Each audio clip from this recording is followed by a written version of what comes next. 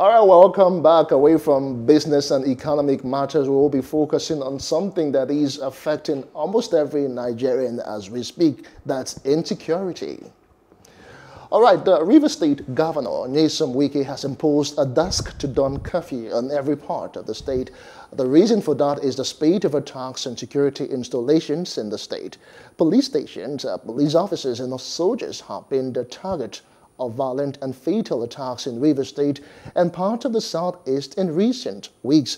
Governor Wike says the curfew is until further notice.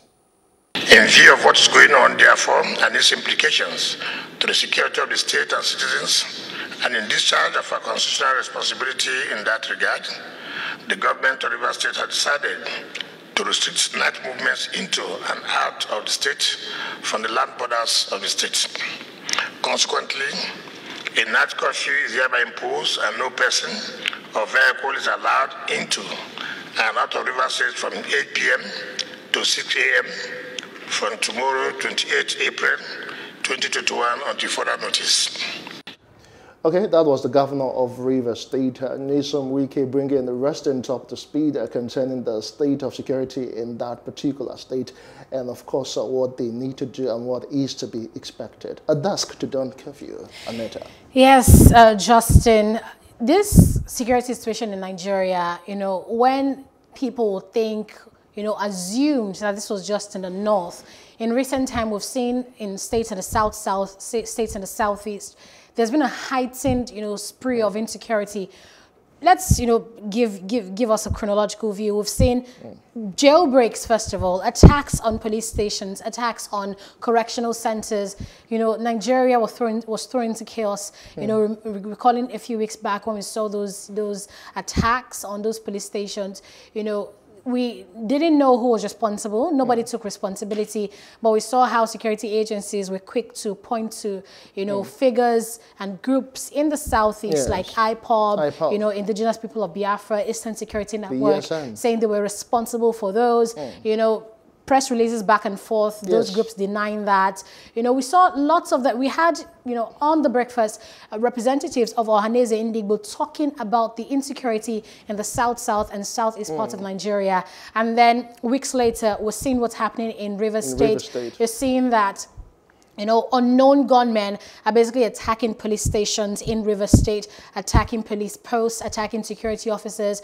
The news broke just 3 days ago about 2 or 3 customs officers killed. There's just been a lot. It is really, really alarming. And what worries me right now is that those in charge of security are seemingly reactive instead of being proactive, because this should have been a wake-up call. When we had the first jailbreak sometime last month in Imo State, where security formations were being attacked, they should have upped their games. They should have maybe installed CCTV or any other things they need to install to make sure that they can actually monitor this situation. Not that after each attack they'll now come and start doing investigation. They should be able to do their own intelligence and find out what possibility there could be in another state. And of course, I know that the southeastern governors have met twice, and now they are fronting a group called the Ebubeago, which is the glory of the tiger.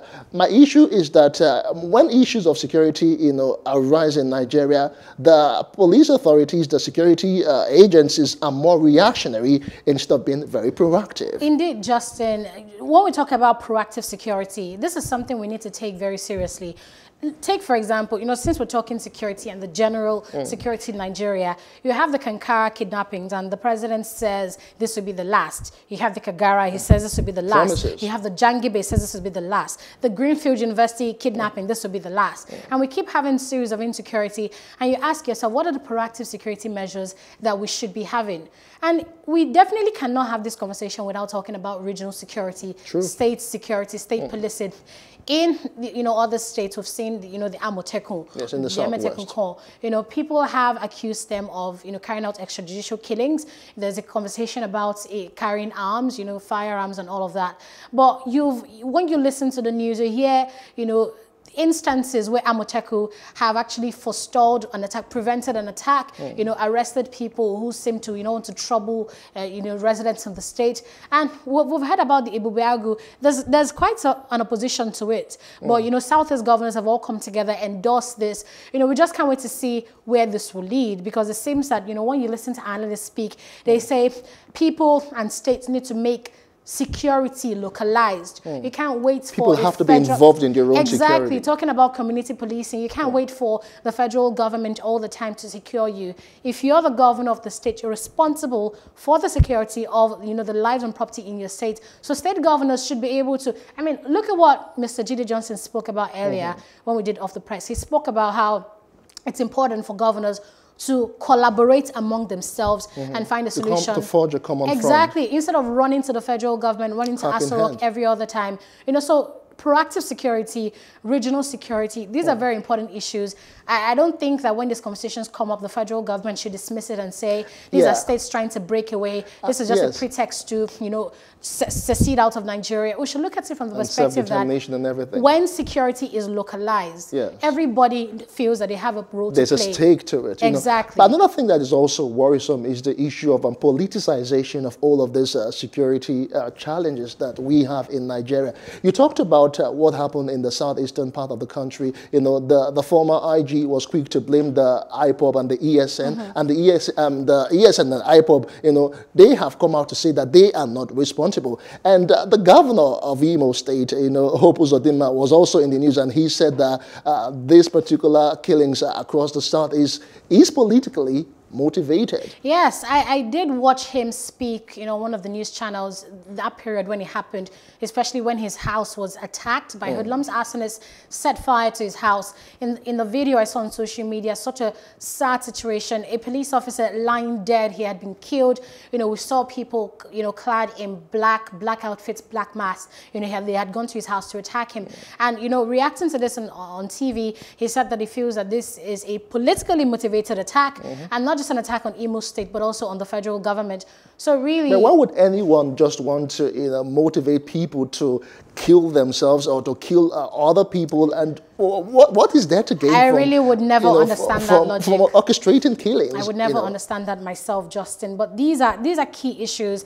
And I think one thing that's very important to note regarding this is what the current governor of Rivers State, Nyesom Wike, is doing about this.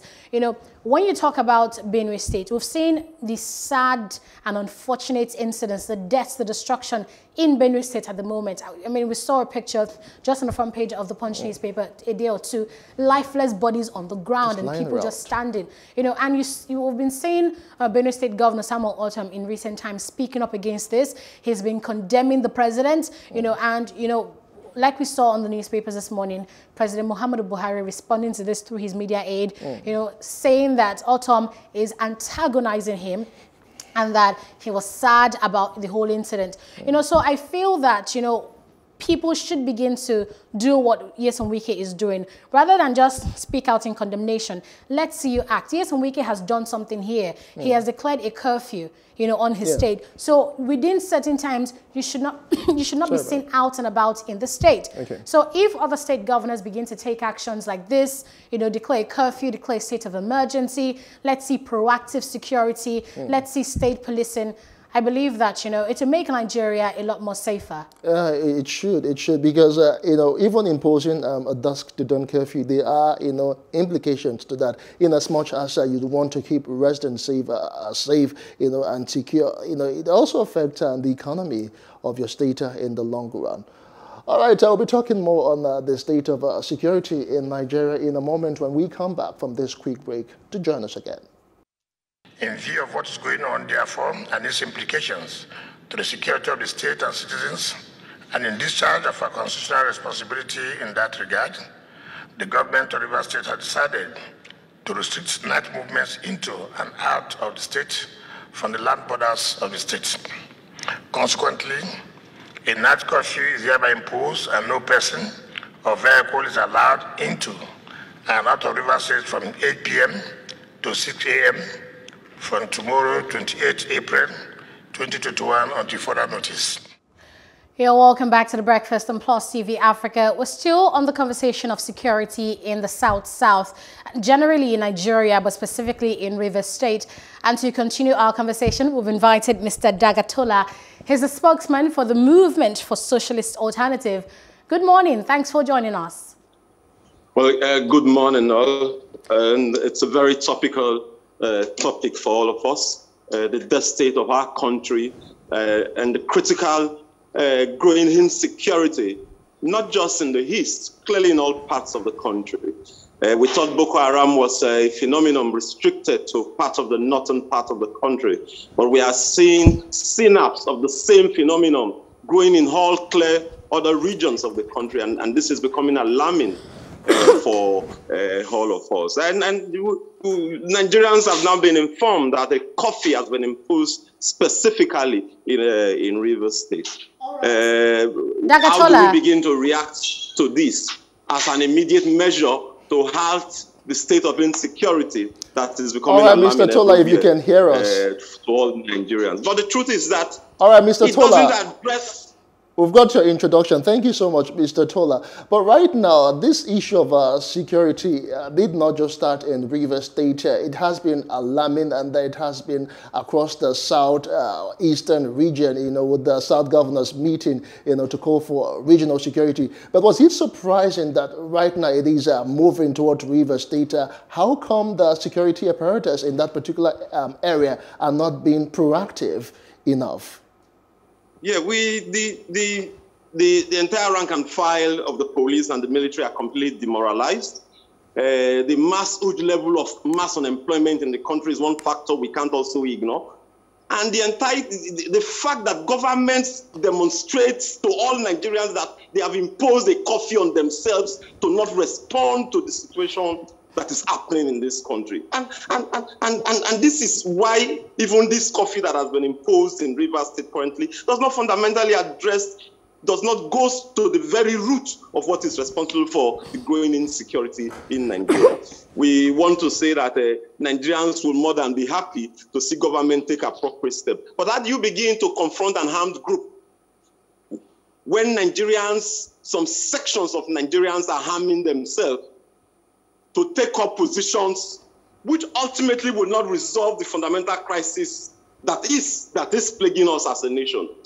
Well, we don't support acts of terror.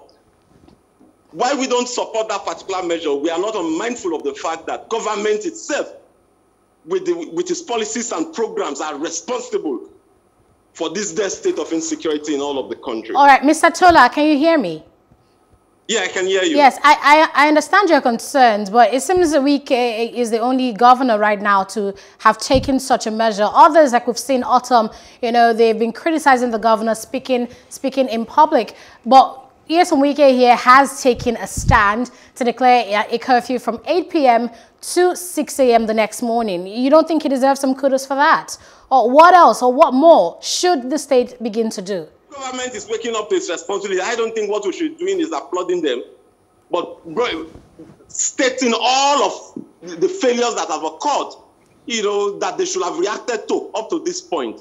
And we must also understand the state of Nigerian military. There are those who have raised the question of restructuring. While we are not fundamentally opposed to restructuring the Nigerian state, we think more than ever before that Nigerians must be allowed to discuss the fact of this country. Do we want to continue to be Nigerians? Do we want a united country? On what basis would Nigeria continue to exist as a country for all of us? What will be the responsibility of government to its citizens? What will be the role of the police and the military in a Nigerian federations? Working people in Nigeria want to be part of the process of deciding all of these key crucial issues. And this federal government, the Buhari regime, cannot continue to wish away the fact that Nigerians want to discuss the continued existence of Nigeria. Okay. And I must tell you that Nigerians want to continue to be Nigerians. Unfortunately, those who have decided to hold power, to deny the mass of the working people the opportunity to have themselves come to power and build a better country for all Nigerians, unmindful of where they are, unmindful of where they're born, unmindful of where they are born, where they live, and where they come from. are responsible for these current situations where some sections of the Nigerian people are beginning to think that if this country is broken away, that life will be better for each and every one of all of us. We want to go on record to say that Nigeria can work, but the only Nigerian that can work ultimately from this crisis that is confronting us is a Nigerian that will be governed by the working people themselves. A country where the resources of this country will be used to ensure that education is accessible to all. It is scandalous that when you look at the figure of unemployment in Nigeria today, it's indeed alarming. At no time in the history of this country have you had such huge millions of young people with practically nothing to do, no future, no expectations.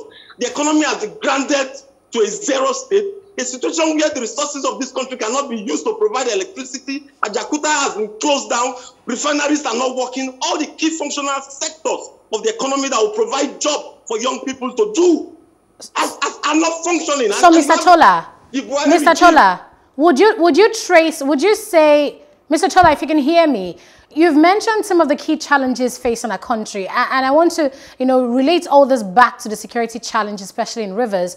So, Mr. Tola, if you can hear me, would you say these are some of the reasons why gunmen in recent time in Rivers State have been going on rampage? I mean, we see a press release here from the government outlining all the security challenges in Rivers. They say 24th of April, Saturday, customs officers, police, members of the Civil Defense Corps, they were ambushed at their posts. They were killed. The next day, Sunday, April 25th, we saw another deadly attack in Rivers State. Men of the Nigerian army right in their police posts in Abua town, in the Abua Odoa local government area, were also killed. So there's been lots of attacks on security officers. So would you say those are the origins, and why specifically security agencies? Why these attacks specifically, targeted at security officers in Rivers State? I think we should all join together, journalists, activists, all of us join together, and Nigerians in our majority join together to condemn these attacks. We do not support terrorism. Okay. We don't think this will ultimately resolve any of the issues. Rank and file policemen and soldiers and Nigerians, we are suffering the same situations all of us are suffering. So no sections of individuals should now think that when they launch their guns on police stations and ordinary rank and file policemen, that the contradictions that confront all of us will be resolved in any way. So we come all out to condemn this and say that those who are behind this attack are only adding salt to the existing injury. That what we must all do is to all come together collectively and organize. We must be organized. Tomorrow will be Workers' Day, May Day. What is the response of the NLC, the TUC, to this current situation in the country? This is an organization that has the ability to mobilize all Nigerians collectively, unmindful of our different divide, putting up the appropriate concrete program that will resolve the question of insecurity in Nigeria. All right, Mr. Tola. We want to commend the governor, but we are not unmindful of the roots. All right, Mr. Tola, point noted. We need to. Of gunmen in a place like Rivers State, politicians themselves. All right, Mr. Tola, point noted. We understand that, citizens, CSOs, organizations, trade unions need to come out and condemn this particular act. But right now, a curfew has been imposed in Rivers State, a dusk to dawn curfew. That cannot be sustained for a very long time because, indeed, it will affect, the economy of that particular state. Aside from curfew, what next is the main question. What should be done? What should be done to ensure that security formations are no longer being attacked? That Rivers residents and indeed residents across the south and should be able to go to their beds and sleep well after a long day's walk. What do we need to do after curfew? Is curfew the only way out to serve in this issue of security in Rivers State? I'm extremely very happy that you have posed this question. I think the first thing was made quite clear to all of us is that the Nigerian state, its military, the police cannot be relied upon to provide appropriate security for Nigerians everywhere. So we must begin to popularize the fact that it is a democratic right for Nigerians, to be able to bear arms and protect themselves and protect their community. I've used the word democratically so that we do not have ethnic militias thinking that those people who are not from that place also don't deserve to be protected. That is a first step. The second step, like you have appropriately pointed out, is that it can be sustained. Even a coffee itself imposes more damaging effects on an economy that is already dwindling and collapsing, and which is why we must return back to challenging government to address the fundamentals of human existence in Nigerian society. And what are those fundamentals? Nigerians want to be able to ensure that their children go to school, good qualitative school, without having to go and steal, without having to be millionaires, or without having to be politicians, senators, governors, or whatever. Even as ordinary Nigerians want to be able to access free qualitative education, where Nigerians will be taught, will be provided the necessary enlightenment that as human beings, they are democratic rights for all categories of human beings and can live together. Secondly, there's a need to create jobs. There's a need to create jobs.